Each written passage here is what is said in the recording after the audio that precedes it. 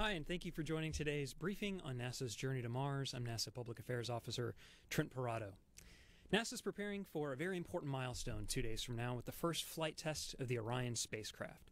Now, Orion's designed to carry astronauts farther than ever before, enabling future human missions deeper into space, including to an asteroid and to Mars. And Thursday's flight test will be an important next step in the development of that spacecraft.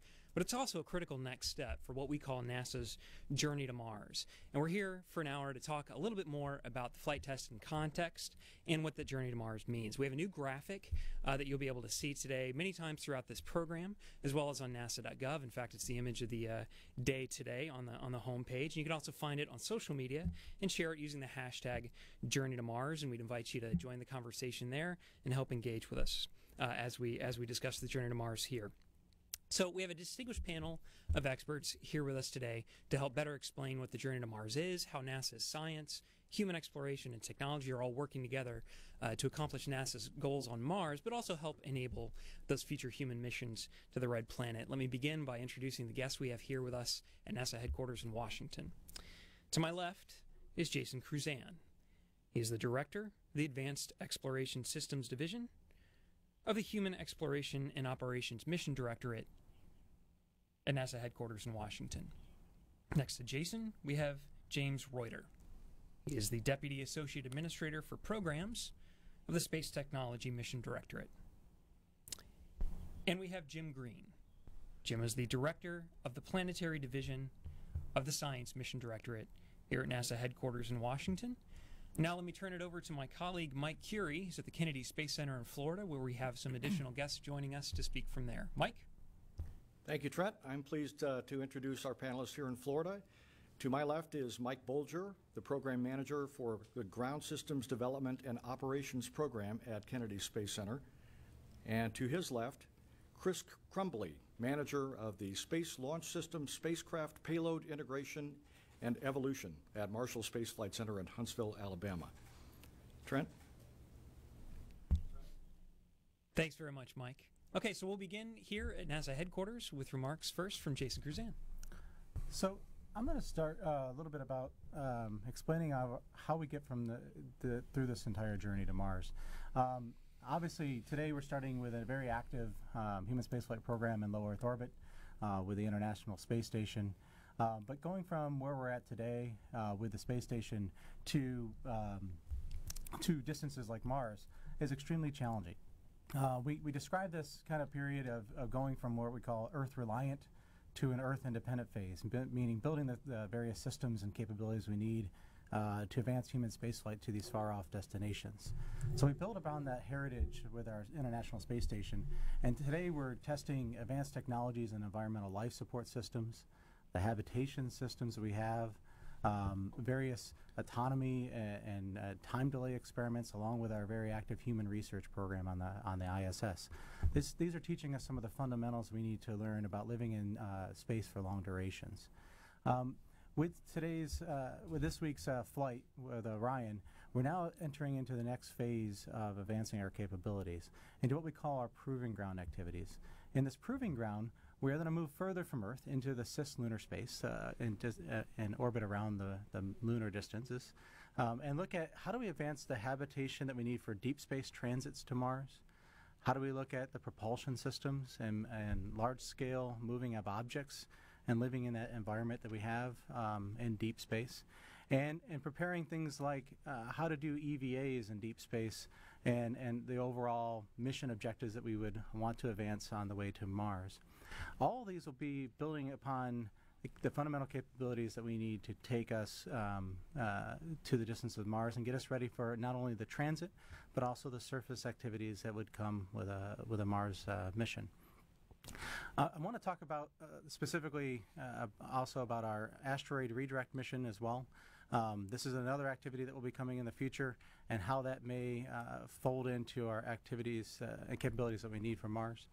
With that, we're going to be advancing things like moving large objects in space, looking at how to do those EVAs in deep space, and then moving into next generation advanced propulsion systems like solar electric propulsion that James will talk about here in a second.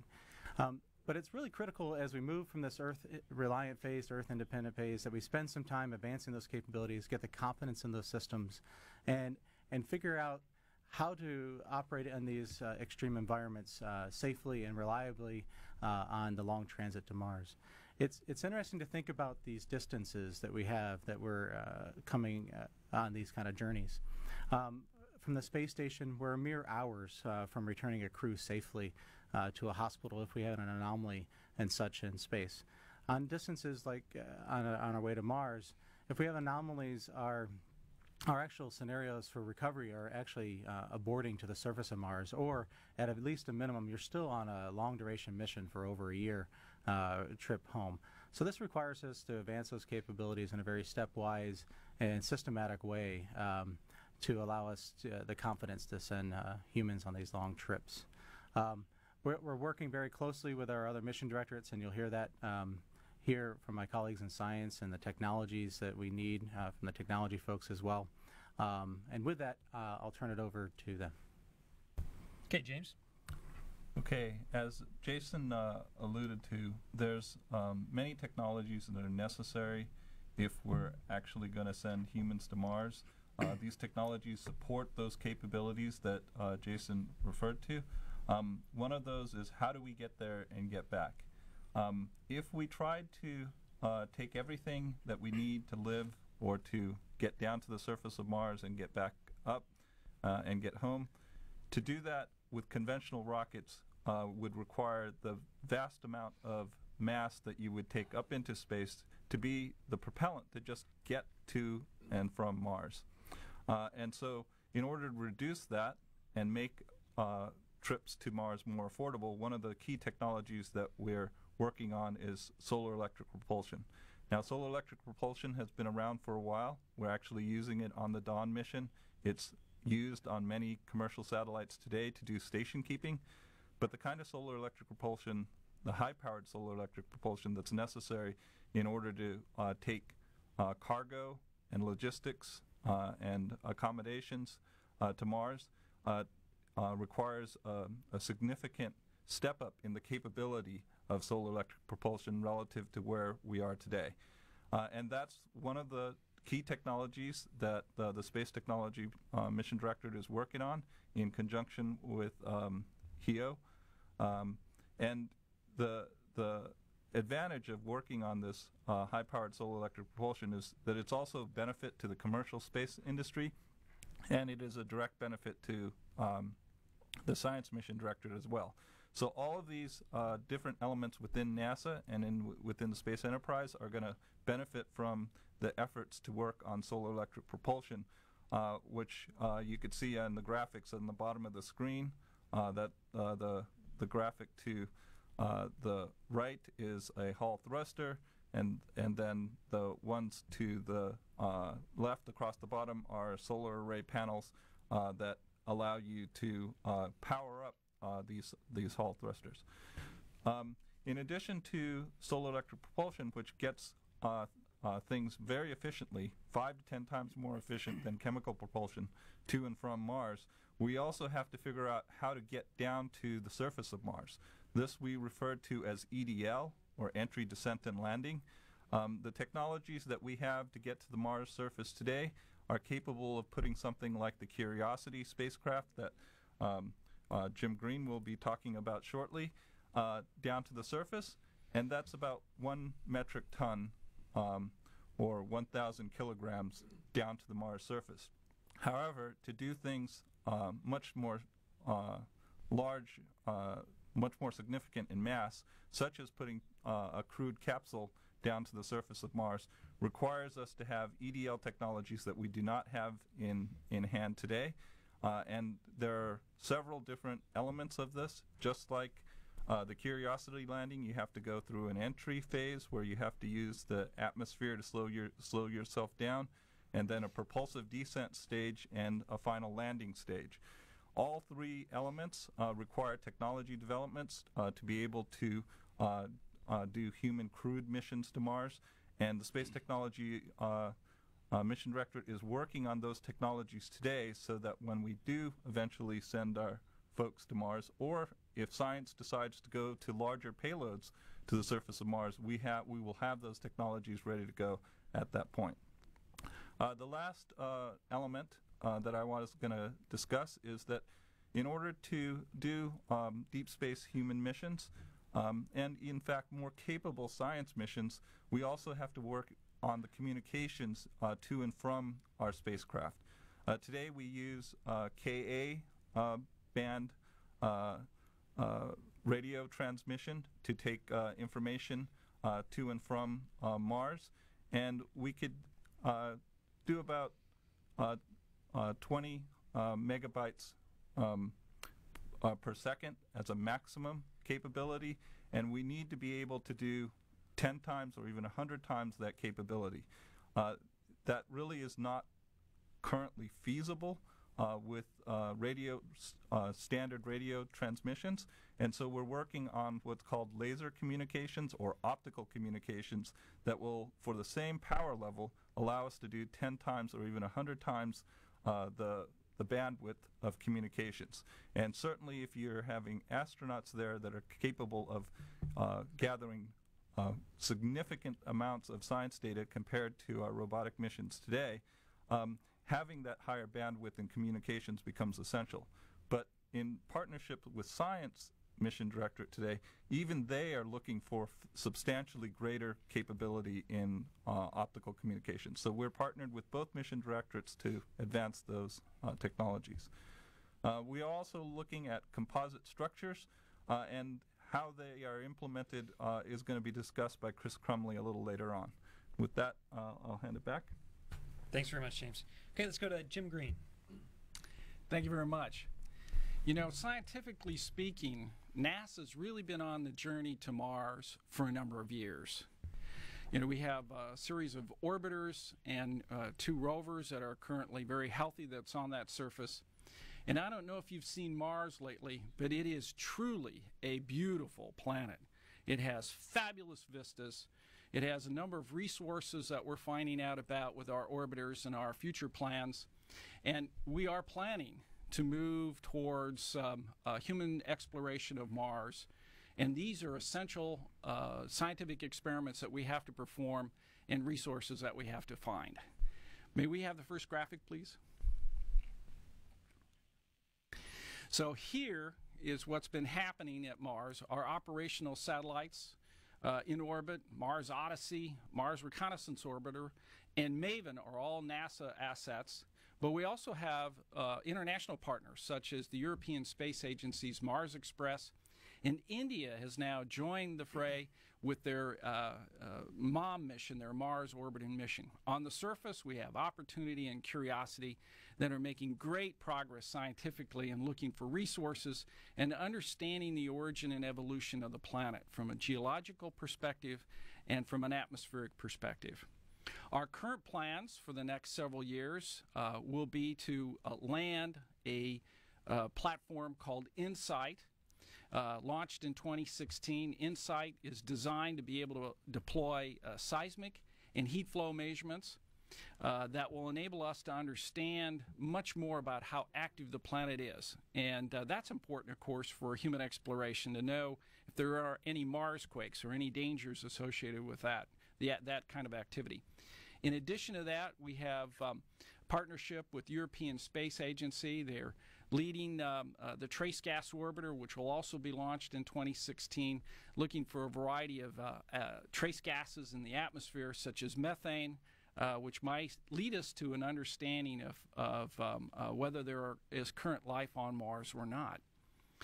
Then, in 2018, ESA's leading their rover called the ExoMars rover. It's going to be looking for organic molecular organic material, and NASA is a part of that particular mission. And finally, we're working hard right now on the science rover we call Mars 2020. We haven't named it yet beyond that. But Mars 2020 is just a highly capable rover. It's very similar in architecture to Curiosity in terms of how we will land it, but it has a completely different set of instruments. It has high-resolution cameras. It has make fine-scale mineralogy measurements, and it'll be able to core into the rocks and allow us to understand the detailed geological history of Mars and cache those rocks for potential return to the planet so that we can understand even more about it. In addition, Mars 2020 has some special instruments. It has an instrument from Spain, which is a detailed weather station. It also has a ground-penetrating radar from Norway, and those are important to understand the daily conditions on Mars, but also understand what the resources that might be tapped right underneath the rover, perhaps even finding aquifers if they exist in that location. In addition to that, we have our first major human exploration and space technology instrument that's going to be able to intake the CO2 from the Mars atmosphere and be able to extract oxygen out of it. This is an important resource, of course, for human exploration. We need to perform these tests at Mars to understand how they would operate. And, of course, oxygen can be breathed. It would also be an important component for rocket fuel and other resources that it could be used for.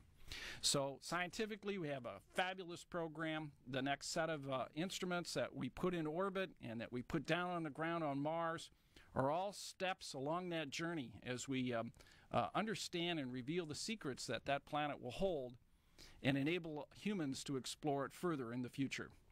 So with that, let me turn it back over to Trent. All right, thanks a lot, Jim.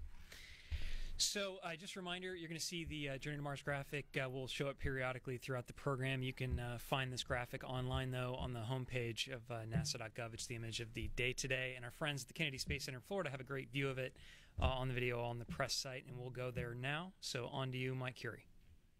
Okay, thank you, Trent. You can see it, the graphic on the wall behind me, and we'll next talk with Mike Bolger about what is going on. Mike? Yeah, well, very good. Well, hey, it's launch week, right? And that's a wonderful thing. At Kennedy, it's almost like there's a buzz in the air during a launch week. You can feel it. If you've been here for launches in the past, you probably appreciate it.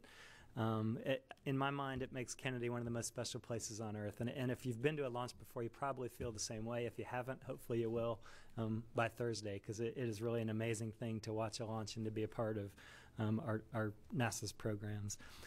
So today I wanted to give you a little more of a terrestrial perspective of what we're doing to get ready for the exploration to Mars.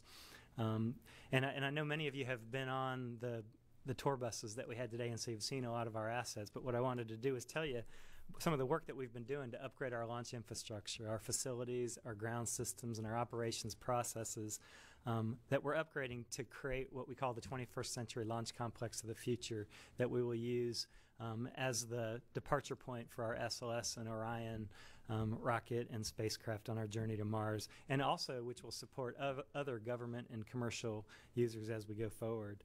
I'm going to talk a lot about flexibility and adaptability because that's really one of the key tenets of our program down here as we've tried to upgrade our systems. We've eliminated the ground systems and the launch pads that were built specifically for the space shuttle. And we're now replacing them with a more streamlined and flexible architecture that will support SLS and Orion and the evolution of the SLS and the Orion as well as other government and commercial launch vehicles. So at Launch Complex 39B, we've removed the shuttle fixed service structure and we're moving towards a clean pad architecture. So that means you won't have the fixed structure that is specific to a launch vehicle and a spacecraft on the pad that will actually roll out as a part of the mobile launcher. That clean pad approach gives us a more flexible, adaptable way of dealing, again, evolving with SLS and Orion and someday launching other rockets out there as well. We've erected 3 500-foot tall lightning towers out at Pad B. We're implementing a new universal flame deflector and flame trench. We should award that contract this month. And if you drive by there, it's just a beehive of activity with other infrastructure upgrades. We're doing power mods. We're upgrading our environmental control system. We've refurbished our cryospheres. Really just a hub of activity going on out there. Across the street, we've got the iconic vehicle assembly building, 500 feet tall. It's got 4 high bays. Each high bay big enough to hold a Statue of Liberty, just to give you a sense of perspective of how big that building is. And inside of there, in high bay 3, we've taken out the old shuttle platforms, the work platforms, and we're in the process of implementing 10 new work platforms. What's neat about the new work platforms is that they can move up and down, so they're adjustable. They can go 10 feet up or 10 feet down, and each has a insert for the platform that conforms to the outer mold line of the launch vehicle or of the spacecraft, and so that, again, allows us to evolve. We can change out those platforms as we move forward. Other projects in the vehicle assembly building, we're taking out the old copper cabling and implementing fiber optics. A new FireX system. We're doing door refurbishment on the big doors on the sides of the VAB, and a lot of low voltage power mods, amongst many others. It's a 50-year-old facility, and we're really making sure that it will be pristine as we move forward with the new programs. In the Launch Control Center, which is right next to the vehicle assembly building, we've made a lot of changes to our firing rooms. Firing Room 1 is going to be the firing room that we use to process SLS and Orion. We've equipped it with new state-of-the-art computers, a new command and control system. We're in the process of working on the software. We're using an open architecture that will allow us to evolve and support the engineers who will sit in the firing room to do the processing and ultimately the launch countdown and the launch of the SLS and Orion.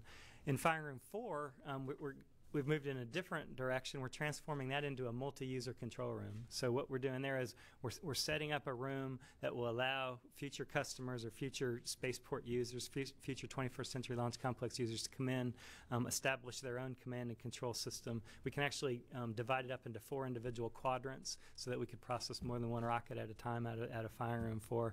And so again, we're making major changes and setting ourselves up so that we can support many different kinds of rockets. The mobile launcher, hopefully you saw that if you had a chance to be a part of the tour. It's just north of the vehicle assembly building, 400-foot structure. It's really the primary interface to our SLS and our Orion launch vehicle and spacecraft. We're very busy on that right now. You probably saw work going on. We're working on both tower mods and also platform mods, so that you got a platform, you got a tower, and then all the ground systems run through umbilical arms to actually touch the launch vehicle and the spacecraft. That mobile launcher was originally designed for a Ares 1X rocket, so we're doing extensive modifications to strengthen it for the bigger, the larger SLS rocket. We're also preparing it for all of the ground systems that will run through that. So those are the structural mods. At the same time we're doing that, we are designing our new ground systems, so these will be the systems that provide the cryos, the purge air, the power, and the data from the ground to the rocket. We're working on the designs of those. We'll begin the fabrication this year, and we'll start outfitting towards the back half of 2015. We're also working on the umbilical arm, so that's the structure that creates that physical interface between the ground and between the rocket.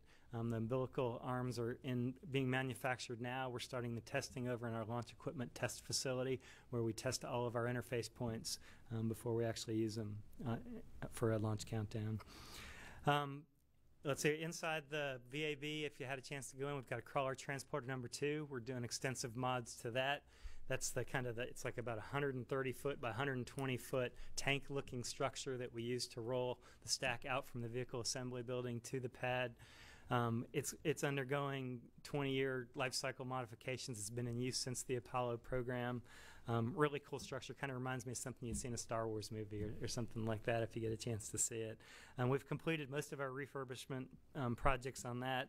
Again, we've done things with control systems, with roller bearings. We've done structural mods to support the new big rocket. We're right on track. Next year, we're going to do mods for what's called the jacking, equalization, and leveling system, which allows us to go up the slope of the launch pad and keep the rocket perfectly vertical. So we're going to be replacing that system in the next year, doing really well, right on track.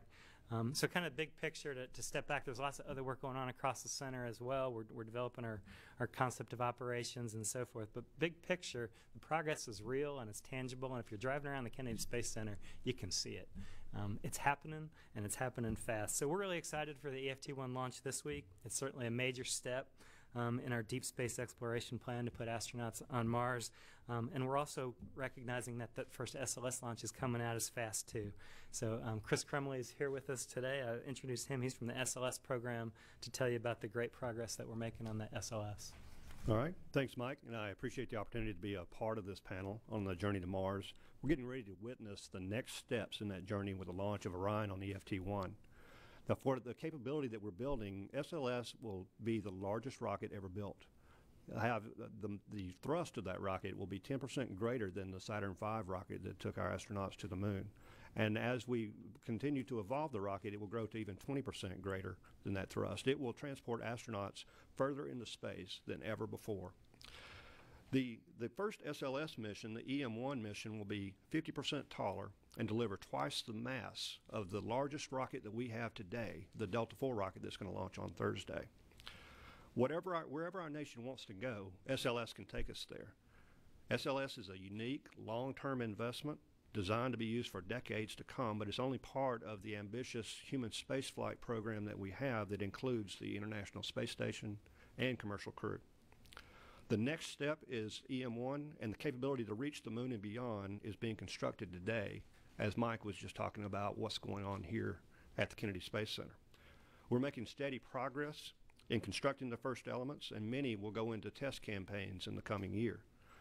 The boosters, based on the shuttle but adding a fifth segment. You see one being fired here in the graphic in the lower quadrant. Each of these boosters is going to provide the thrust, 3.5 million pounds of thrust apiece, to take the total thrust of the SLS to 8.4 million pounds at liftoff.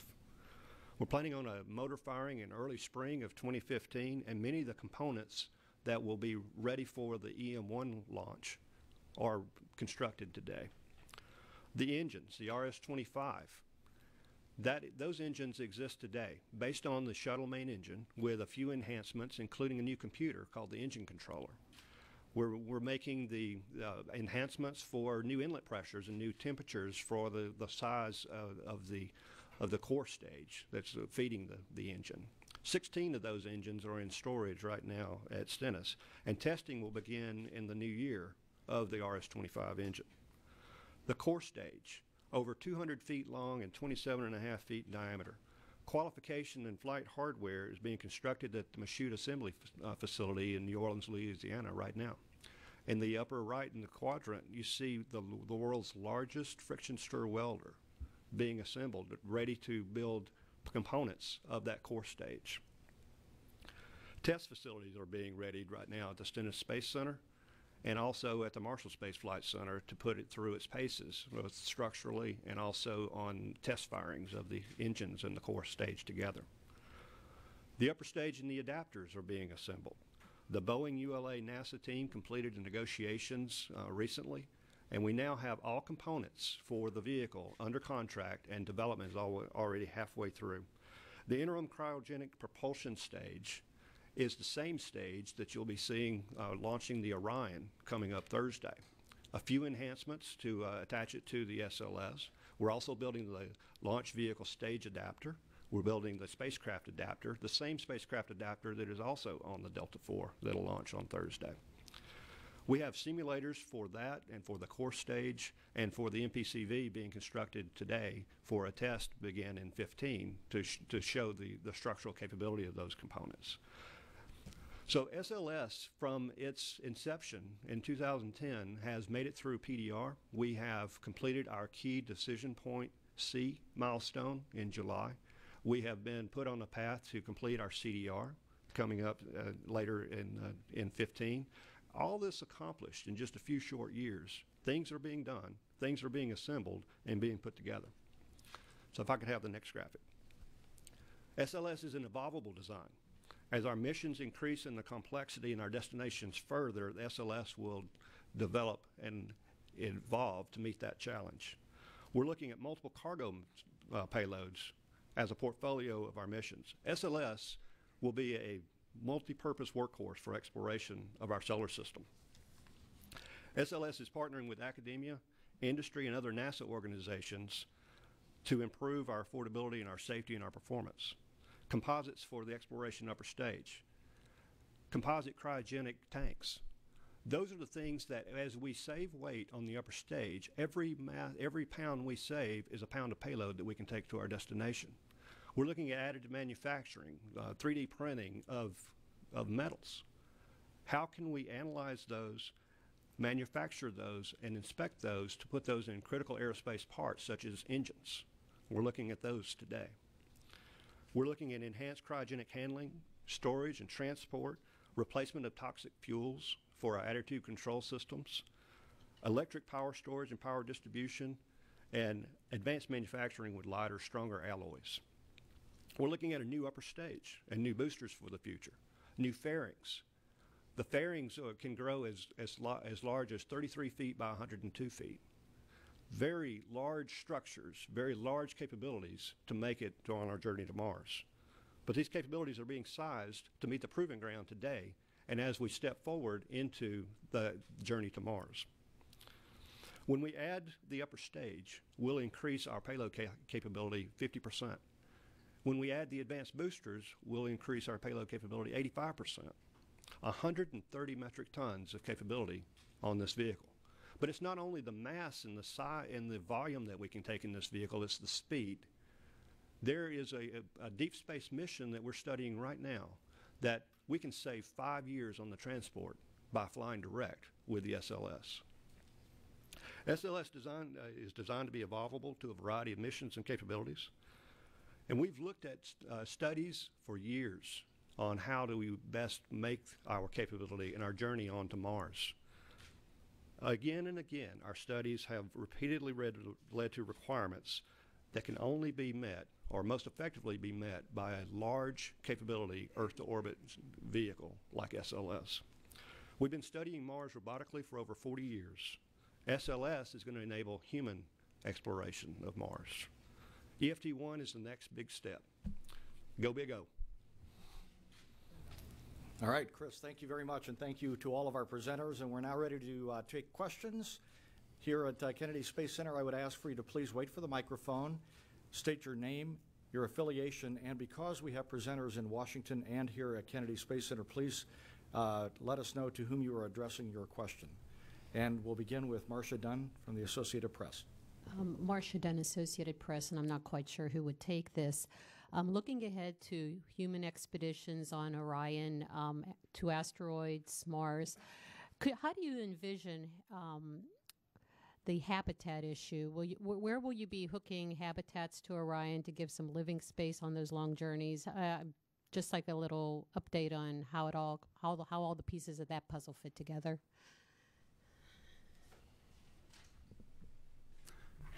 Yes. We'll take that in Washington, Mike. So this is Jason Crusan.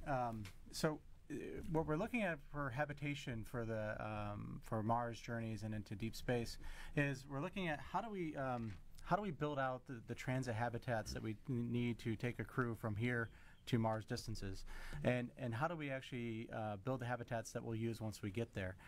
So we have an activity called the Evolvable Mars Campaign, and it's an ongoing analysis activity on how we break apart the habitation challenges both for in transit and on the surface. And so we've been analyzing different options like pre-deployment of habitats ahead of time using the solar electric propulsion that James highlighted earlier, about placing the habitats in Mars orbit and or all the way to the surface of Mars, and then having a separate transit habitat just for the crew transportation that would actually be delivered via chemical transit in order to minimize the transfer time for the crew. And then utilizing a segment of that habitat actually for the return trip as well. So analyzing these options of like how do you take a habitation system and break it into modular components that are incrementally launched on aboard a series of SLS and Orion flights, assembled in cislunar space in this proving ground as we described it, first to test those activities and to further understanding of the systems that are in there, but with the intent then to take that system and take it as our transit vehicle stack that we use the crews to go all the way to Mars. So sizing of that habitation into a modular package and figuring out that incremental size that we need to get to the total volume and mass for all the logistics and the crew is where we're analyzing at this point. And we should have some results related to some of the habitation work early in the springtime. In parallel, we actually have an active procurement called the Next Step BAA. It's actually out for active bid right now, and part of that, one of the thrust areas within that BAA is related to habitation and this specific question. So we're not just analyzing this internally at NASA, but we're also asking for inputs from industry on approaches to this modular habitation design option, and asking for industry's approach on affordability, manufacturability, and operability in the proving ground period leading to a Mars transit. Let's say one more time. It's next BA. That's broad agency announcement. Yes, it's the next step broad agency announcement, which closes on December 12th. Okay, thanks, Jason. Irene Klotz? Irene Klotz with Reuters. I have, I think, probably two questions, and this is for Chris and maybe also for Jason. Could you just discuss a little bit about what will be the difference in the test flights between the EFT-1 and the 2018 first flight with Orion on it? I mean, with on the SLS. If you could maybe just kind of run through what won't be tested on this flight that you hope to pick up on the SLS first flight, and also maybe just summarize why it will take another 4 years to get that rocket ready to fly. Well, you're lucky that you're going to have the actual program managers come in and brief here before long and talk about more about what EFT-1 is going to prove out. So I'm going to leave that to the owners of the Orion vehicle and how they're proving it out and what they're doing. But I'll tell you that as far as what EFT-1 will accomplish, they're going to push the Orion harder than any spacecraft that we have had that's built to carry humans than we've done since Apollo. 3,600 miles away. So we've been in the low Earth orbit regime that's been 220 miles away, roughly the distance of Orlando to Tallahassee. We're going to push this out to the distance of Orlando to Anchorage, Alaska. We're going to take it up to 80% of the return velocity that Orion will come back in from the moon or from distances in the cislunar space region. So testing that can't be done on Earth, and is to test out the vehicle itself. As far as why it takes longer to build the rocket that we are building now for SLS, rocket building's hard. It takes a lot to develop these rockets, and we're also working in a budget profile that keeps us working towards an affordable solution. So we're building our components at the rate that we can put that into our budget cycle to develop the core stage that's going through extensive testing, to adapt the shuttle main engines into the RS-25s that are going to be firing, and testing those and understanding the new conditions that they'll be flying, to enhance the boosters, to bring that into the 5-segment boosters, and to bring those online, and to adapt a new upper stage and the adapters to accommodate those, to bring all that together. But when it does come together, it's over 2.5 times the thrust that or the mass that we're delivering on the Delta IV flight on EFT-1, and we're able to carry the Orion vehicle and its systems out to cislunar space. Also, could you just clarify what the deep space mission is that would shave 5 years off its travel time with SLS? Is that the Europa mission? We are looking at the Europa Clipper. We're having a technical interchange meeting with that team here in Kennedy this week. Okay, a question over here. Thank you very much. Thank you. Scott Powers from the Orlando Sentinel. I think this question is for James Reuter. The technologies you talked about that are still a long ways from being fully developed, the EDL, the propellant and communications. Do you have a sense for what kind of timetables we're talking about to get those to the point where they'll be able to be used in manned missions? Sure. So each one is on a little bit different schedule, and they're essentially timed based on need. So as I alluded to, all of these technologies, each of these technologies, really services more than one specific need.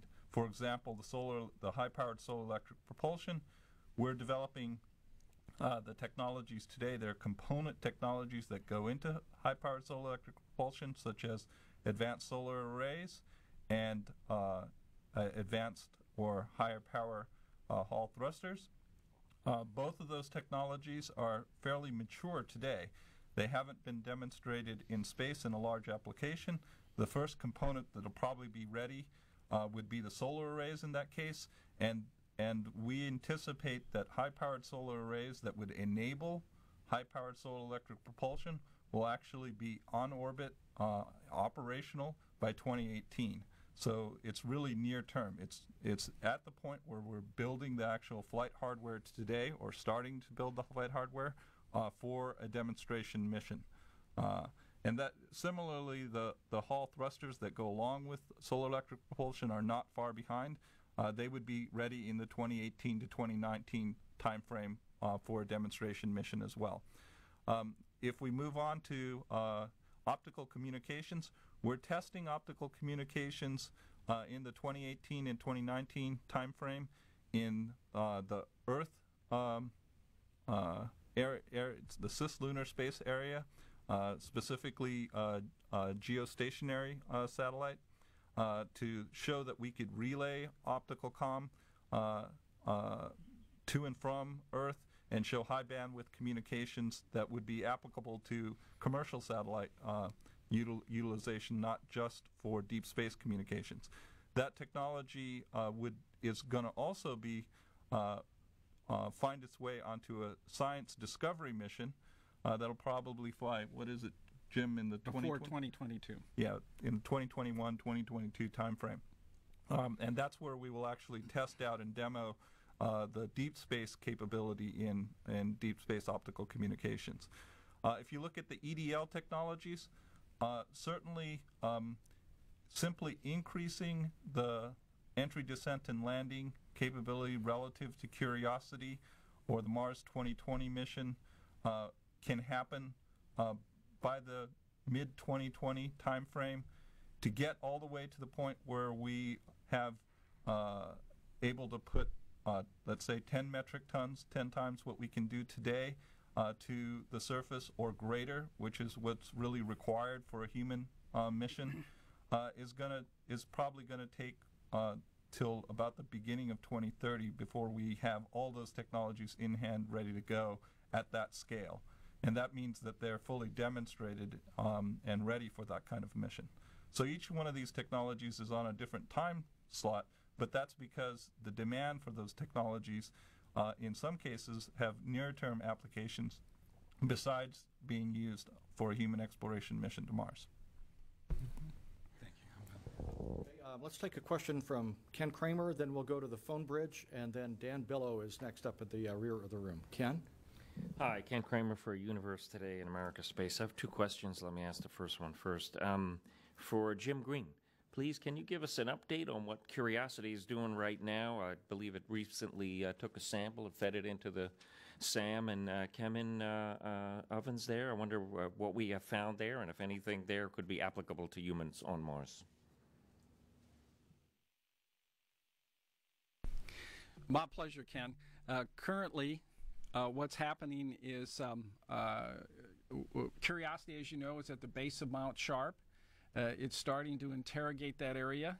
It has now started a completely new scenario in terms of its exploration. It's charted a path, probably more than 30-40 meters. It's gone up that path, done a little survey along the way, come back, and now it's indeed interrogating certain locations. And as you point out, it's already ingested some of the material, or is in the process of ingesting some of the material that it is decided is the best of that particular area. Those results are currently going on. The scientists are analyzing those, and although that knowledge has not come out yet, some of that may be discussed at the upcoming meeting in San Francisco of the AGU, the American Geophysical Union, which has a major part of planetary science in addition to Earth science and many of the other fields. We have 2 press conferences planned about Curiosity's results at AGU, so I would encourage you, Ken, to be there, or at least listen in when they're given. Okay, thank you, Jim. Other question I have might be for you or for someone else, and also a follow-up to what Irene was asking.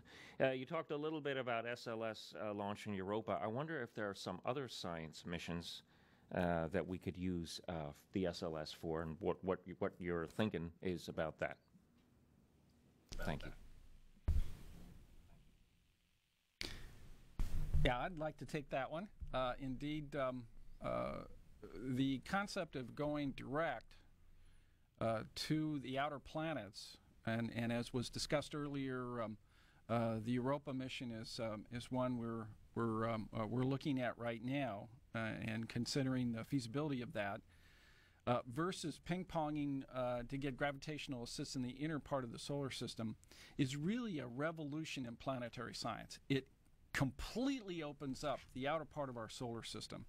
It enables our scientists to be able to plan a series of missions and get rapid access to places like Uranus or Neptune, and perhaps even beyond. As we study the outer parts of our solar system, we also see habitable regions around these giant planets. The satellites are very diverse, and of course our understanding of those is pretty meager, based primarily on ground-based observations and of course the Voyager flybys on some of the outer planets. So there's a huge scientific interest to be able to get to the outer planets more quickly than an 8 to 10 year event that would occur if we had to do gravitational assists in the inner part of the solar system. So as you go through the planetary decadal, you know that there are several missions that do indeed want to go back to the outer planets, such as going to the moon of Saturn called Enceladus, such as going to Uranus, which is a big ice giant. It's very different, actually, in its makeup than Jupiter and Saturn. And we're seeing a lot of storms that are occurring in these outer planets. So it's an exciting time for planetary science, and the SLS could really open up that field. Alan Boyle from NBC News is standing by on the phone bridge. Alan? Hello, can you hear me? Loud and clear. We hear you. Go ahead, Alan. Okay. I had a question.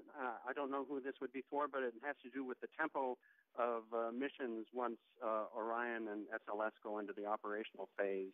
For example, EM-2, that would be the first manned flight, but I think there's a question mark about whether that would get into the asteroid retrieval mission. And then after that, it sounds as if there's kind of an alternating schedule for years going out, that there would be EM-1 and then, EM-2, and then perhaps Europa Clipper mission, EM-3, and then perhaps a Mars sample return mission, EM-4, et cetera, et cetera. Is that the sort of pattern that we're going to be seeing with Orion and SLS, where you have one mission a year, and in alternating years you would have a robotic mission as opposed to a crewed mission? Thank you.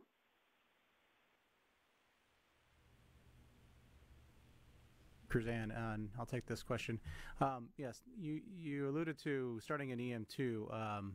We do intend at that point to start on a yearly cadence on SLS and Orion. And the actual specifics of order and such that we'll do are really based on findings and advancement of these capabilities that we're going to achieve. When the actual asteroid redirect mission crewed segment would is in large part due to when and which asteroid we bring back, and the timing of that will fall into whatever EM mission that aligns best with when that asteroid will be prepared for us and be ready and achievable in cislunar space. But starting in 2020 on a yearly cadence, looking at that yearly cadence to fly on a routine basis and to keep on advancing in this proving arm period, the capabilities of SLS and Orion, combined with the capabilities that were asked about earlier related to habitation, deep space, EVA activities, and all the other capabilities we need in addition to those for trips to Mars. And interspersed with that, when science missions and robotic missions also need SLS, that's an additional capacity that could be utilized by them for the timings of their missions. And actually, to lay those out as a concrete sequence at this point in time is premature, because a lot of this is based on how do these advancements go, the budget realities and decisions on these various missions over a period of time. We do have it fully analyzed of the series of capabilities that we want to advance. And you can think about it as a menu of things that we know we need to do, and we'll sequence those in logical order through a regular cadence of EM missions in the 2020s, starting with the first flight. We have time for one more question here. Dan? Yeah, Dan Billow at WESH-TV. I think this would be for Mr. Cruzan. How much are we spending every year to get to Mars? What part of NASA's budget is that? And is that enough to get there within 20 years or so? Yeah, so I'd point you to our current budget information that's available on nasa.gov for our overall human spaceflight endeavors. Again, we're building capabilities that have a wide variety of application. So things like SLS and Orion are fundamental technologies that we need not only for human spaceflight, but enabling in commercial sector and our science mission directorates. So to separate out exactly what is for the specific purpose of humans to Mars is rather difficult. But rather you could look at the amount of money we're spending on various capabilities and advancing those capabilities to be ready for missions to make that advancement. But the budget specifics are all available on nasa.gov. Okay, Jason, thank you. And that is all the time we have for questions here at Kennedy. So Trent Parada, we will turn things back to you at NASA headquarters in Washington, D.C. Thank you. All right, thank you very much, Mike, and Mike and Chris. We appreciate your help from down there. So I'd be remiss in a Mars briefing not to take the opportunity to at least introduce our brand new Mars Exploration Program Director right here at NASA headquarters in Washington. So let me turn over the microphone here to Mr. Jim Watson, our new Mars Exploration Program Director. Jim? Thank you, Trent. I'm really excited to be here today to join NASA's journey to Mars and to help be able to participate in shaping that program through the science and technology that we do in the Mars Exploration Program. The previous successes of the program have really placed the bar high, but there's still so much more to do in setting the pathway for future human exploration. I'm eager to get started, and I look forward in the coming months to get out in the community and start interacting with the broader team. Thank you. All right, thank you so much, Jim. Much appreciated. So stay tuned to NASA TV here. We have an Orion flight test status and overview briefing coming up next. We, of course, invite you to follow our work on Mars now, as well as our human exploration endeavors as we push farther into the solar system toward eventual human missions to Mars. And you can, of course, find the latest always at nasa.gov. Follow the hashtag Journey to Mars as well. I want to thank our speakers here in Washington and those at the Kennedy Space Center for joining us today. Thank you for joining. We'll see you next time, and go Orion.